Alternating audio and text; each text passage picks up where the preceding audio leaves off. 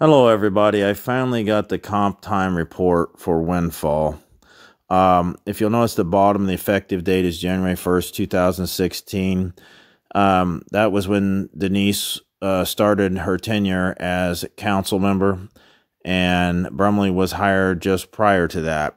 Now, if you go to page 52, section 5, subsection A and B, it says, if a non-exempt employee is called into work during an emergency, he shall be compensated for a minimum of 2 hours. B, employees shall be paid at time and one half for all hours worked, or they can opt for comp time. Now, this is very lucrative, but I've contacted Greg Townsend. He said the county does not do this. They get paid for the time they work. If they work 10 minutes, they get paid 15 minutes of comp time.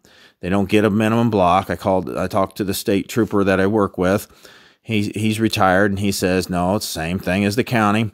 They get paid for what they get called out. And he said call outs. So anyways, I don't think our town can afford this kind of garbage.